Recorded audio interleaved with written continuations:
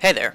Today, I'll be giving you some tips for completing the Monarch's Journey challenges for Liao Hongji. I probably butchered his name, but let's keep going. I recorded the gameplay you're seeing using only the DLCs that have been made available for free, those being the Sword of Islam, the Old Gods, Sons of Abraham, the Reaper's Due, and most recently, Horse Lords. Horse Lords is mandatory for playing this challenge, but besides that one, the tips I'm giving should be universal no matter which DLCs you own. If you're wondering why my game looks different than yours, I'm running some cosmetic and quality of life mods that don't interfere with unlocking the challenges. Check the description for those, and if you want to get the Old Gods DLC for free. There are a couple of rules I suggest double checking before you start this challenge. First, set the Mongol invasion to historical to give yourself 150 years before they show up, because if Genghis Khan spawns in Mongolia while you're still trying to progress toward these challenges, your run is probably going to be ruined.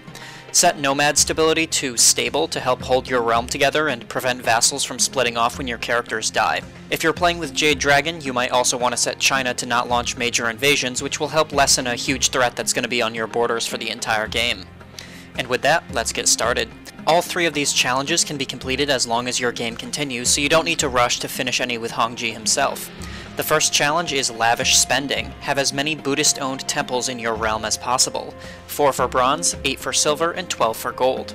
Second is Landmass. As a nomad, have as many counties in your realm as possible. 100 for bronze, 150 for silver, and 200 for gold. Finally, Clanky. Have as many clans in your realm with an opinion of 60 or higher of your clan as possible. 2 for bronze, 3 for silver, and 4 for gold. So these challenges don't really require anything out of the ordinary besides normal Nomad gameplay, but because the Horse Lords DLC might be new to some people and Nomad mechanics are so different from feudal ones, I felt like part of this guide should be dedicated to just explaining how to play a Nomad in general. I'm not going to go fully into all the mechanics, just to try to give some guidance on what you should be doing to gain power. Skip to the number on the screen if you just want to go to the challenge tips. So nomads are encouraged to not have castles and baronies like other government types do. They have a single capital with lots of potential buildings, all of which travel with the capital if its location is ever changed. Everything else in a nomad's territory is empty grassland for grazing. The more of those you have, the higher your potential population. Your population fills up to its maximum over time and is used to fill your manpower, another nomad exclusive resource that determines the size of your horde. Since you don't have any castles or places to train peasant levies, your Nomad Horde is your main personal fighting force. It works a lot like retinues from the Legacy of Rome DLC. You buy a unit with prestige, gold, or piety, it starts with a small number of soldiers and reinforces up to its full strength over time by burning more of that same resource, and in the case of nomads it also requires manpower. So empty grassland means more population, which means more manpower, which means more hordes, which means more soldiers. Cool. Nomads use an entirely different set of war declaration methods to other realms. Conquests let you take one county from a neighbor, subordinations let you force a duchy to become your vassal, invasions let you take an entire kingdom for yourself, plus any territory you were occupying that was inside the same ruler's realm, but outside of the target kingdom of the war. And subjugation is a once-per-lifetime war that lets you vassalize an entire realm regardless of its size.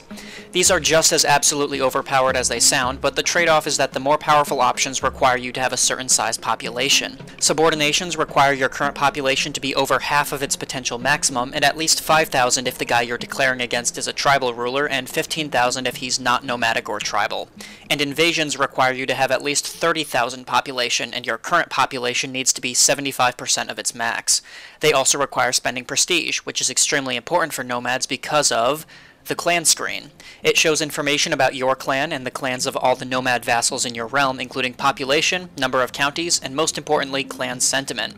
On top of the ruling vassals in your realm having their own personal opinions of you, the invisible council of elders in each clan also have opinions of every other clan in the realm, including yours.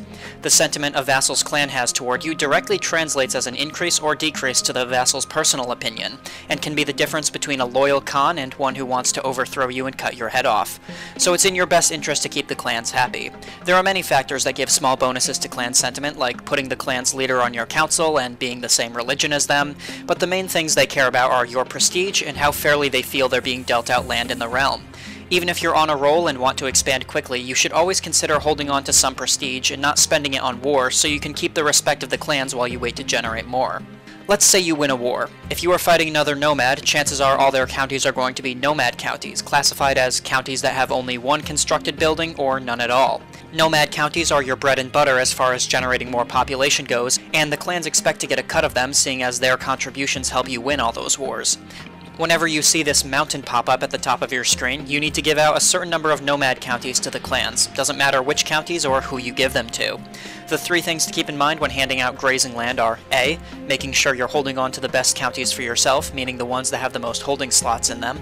B. Making sure each clan is roughly equal in max population and therefore roughly equal in power. Creating new clans by right-clicking your own portrait and splitting off a clan that you set up in one of your own counties is often a better choice than giving out excess land to your existing cons. Having 9 equally powerful clans means that 1 or 2 of them getting upset won't be able to raise a significant force to rebel. And C. Make your nomad vassals spread out like a patchwork in your realm, not large uninterrupted chunks of land. Allowing the clans to have big connected realms like this looks a lot nicer, but it also allows them to create duchies and even kingdoms once they have enough land that's all in the same geographic location. Owning duchies and kingdoms gives them additional passive prestige generation. Why don't you want your nomad vassals to have prestige? Because of nomad succession law, which normally keeps the Khaganate within the same dynasty, with the throne going to the current Khan's most prestigious adult son or brother. But nomad vassals with a lot of prestige and a population larger than the Khagans can sneak into succession as well, causing your family to lose control of the realm and becoming a vassal upon inheritance. In addition, nomad vassals who have more prestige than the next heir will gain weak claims on the Khaganate when the heir inherits, which they can't push under normal circumstances, but it will cause them to have severe opinion penalties of their liege for the rest of their life since they consider themselves more fitting to being on the throne. It's already difficult to make your heir have more prestige than your Khans, given that the Khans are landowning nobles and also probably older than your heir, and have had a long time to generate prestige, but they also spend it on wars and decisions, and any opportunity you take to deny them creating more titles for themselves and increasing their prestige even more will help your heir keep the clans under control. Counties that have 2 or more developed baronies aren't considered nomad provinces, and the clans don't care about them. You can hold them yourself, but you don't generate much profit off the baronies you directly hold, and any feudal rulers you vassalize will usually have a pretty bad opinion of you. The trick is that your main nomad clans don't care about tyrannical actions you do against vassals of other government types, so you can unjustly take away all the feudal vassals' titles and burn their buildings to the ground for money and to make more room for empty grassland, which feeds into the resource stream and results in higher population for manpower and to reach the population milestones to perform certain types of wars. The only drawback is that for several years the county you're pillaging turns into a powder keg for peasant revolts because they're kind of annoyed that you're burning and stealing all their stuff. You can pretty much wage war constantly as a nomad as long as you have more troops than your opponent. Your horde regenerates insanely fast if you have the resources and manpower to support it, and even reinforces while in enemy territory. If you get big enough, you don't even need to siege, just assault each barony, even ones you don't outnumber by that much, take significant losses, but just reinforce fast enough to repeat the process for the next barony.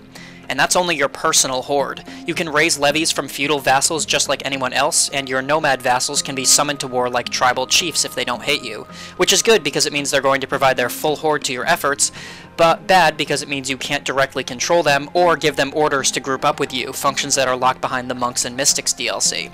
If you have Monks and Mystics, great. If you don't, you need to hope and pray that the AI decides that it wants to do anything useful today. At some point in your conquering, you'll find yourself with a lot of money. Spend it on as much heavy cavalry as you can fit into your horde, then on population, manpower, and tax-increasing buildings in your nomad capital. In short, nomads have a lot of weird features, and it can be tough to start as them, but once you snowball into a big population size and a large enough horde or loyal enough vassals, there is absolutely nothing that can stop you except your own incompetence. And with that, on to the challenges. I'm going to start with Clanky because it's by far the easiest one. You need to get 4 vassal clans to like you, the clans themselves, not the rulers. You conveniently begin with exactly 4 clans, and all of them hate you because your prestige starts very low. First, wage a humiliation war on the Kyrgyz nomads bordering you to the west. Winning this war won't give you any land, but you'll steal 25% of their population and add it to yours, as well as gain 300 prestige. Immediately spend that prestige by declaring tributary wars on the weak little settled tribes in this northern corridor below Siberia. This will, once again, not give you any land, but each tributary war you win gives all your clans a temporary +10 opinion bonus of you, and it stacks. So after waging just a handful of these wars against anybody in range who you can win against, all the other clans' sentiment should hit 60 in no time. You should also assign your Chancellor to the more problematic clan's territory to work on improving their opinion of you, and form a blood oath with the most powerful Khan who will accept it for a boost in their clan's opinion, and a guarantee that they won't refuse your call to war for as long as both of you live. Challenge complete. The Lavish Spending challenge requires you to have 12 temples in your realm under the ownership of Buddhists. You are a Buddhist yourself at the start, but have no temples in your realm, just grass. You can build them yourself, but why would you do that? The Tibetan desert directly to your south is almost entirely Buddhist controlled and has many temples already built. Establish dominance over them with the help of your Khans, and choose whether to burn everything that isn't a temple to the ground for more grass and population, at the cost of needing to stomp out constant peasant rebellions, or allow the old nobility to retain their lands if you think you can keep them under control. Use your subordination wars carefully and target locations that have Buddhist temples within them, or which will expand the borders of your realms so that you will neighbor a different kingdom, and so have access to wars against them. Once you have 12 Buddhist temples in your realm, the Lavish Spending challenge will be complete. Landmass will take the majority of time in this challenge. 200 counties is a lot of land to take even for a nomad. You should definitely try to shoot for the 30k population benchmark to enable invasion wars, but even with the ability to take an entire realm for yourself in a single war if you play your cards right, you'll need to travel far and wide to get gold in this challenge. Expanding west will give you the best grazing land and population growth, as you'll mostly be fighting other nomads over empty provinces, but you'll quickly hit a wall in the form of the Cumans, who have an enormous population and, depending on which religion they convert to and which families they marry into, can bring some of the most powerful realms in the game to help defend them. Even invading the Cumans is more trouble than it's worth, since empty nomad provinces can only be occupied by building a fort in them or leaving troops on them, and you can't build forts being a nomad yourself. You need to leave a portion of your army behind in every single county outside the kingdom you declared the invasion for if you want to keep them after the war ends. At any point, if a Cuman army decides to attack the skeleton crews you've set up, your entire formation falls apart and you need to set it up all over again, or just accept that you're not getting all the land. Invading large feudal realms like the Ghaznavids, the Seljuks, or the major kingdoms in India is easier because you just need to siege down one holding in each county to secure it as yours after finishing the war. But because nomad invasions are considered holy wars, you need to make sure you can beat not only the realm you're attacking, but any strong rulers of the same religion who might join in to defend them from your horde. By the end of my first successful playthrough, I had an absolutely enormous realm stretching from the Arctic Sea to the Indian Ocean, with my clan's names sprawled out over half the map like a 20-pound cat in a sunbeam. And this disgusting blob of an empire is exactly 200 counties, the bare minimum for the gold challenge. Have fun with that. Remember to keep your nomad vassals happy and balanced in strength, commit liberal amounts of eco-terrorism for that sweet, sweet grass, and always name your horse Dragon for good luck. I hope this guide was helpful. Thanks for watching as always, and I'll see you next time.